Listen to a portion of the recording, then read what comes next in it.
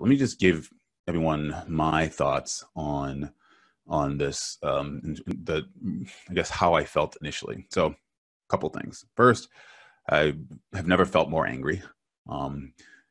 Just a sense of despair and anger that I didn't necessarily know what to do with. That, if I were to ever find myself in that situation, that I would hope, I would hope that the officer or whomever would see my phone and see my children on my phone and realize that he's not just taking the life away of a monster, right? He's taking the life of someone who, is a human, right? Is someone who loves his kids, someone whose kids love their daddy, whose wife adores him and who adores his wife, and whose family, mother, father, and everybody really will miss this person if he's gone.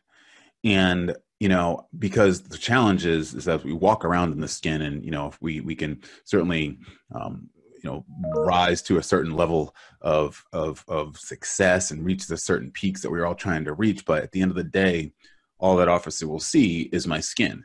And so I can't necessarily avoid that, even if I'm a perfect citizen.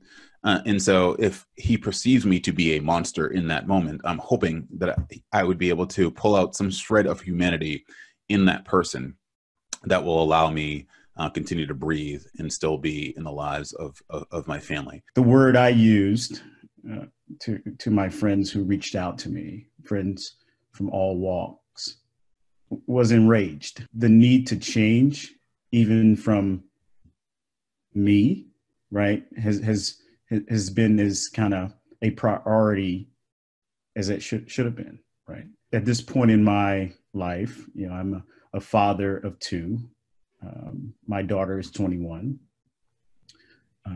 Actually celebrated her 21st birthday a couple days ago. My son is 18. And we've had these conversations. I think the first time we experienced it and talked about it as a family was during the Trayvon Martin case when they were, middle school age back in 2012. And so maybe part of the rage and part of the pain that I feel is knowing that their lives are directly impacted one way or another, and that in the most indirect way, that the rules by which they have to live by are not that of pure equality and justice, to one day them ending up in one form or fashion in the wrong place at the wrong times.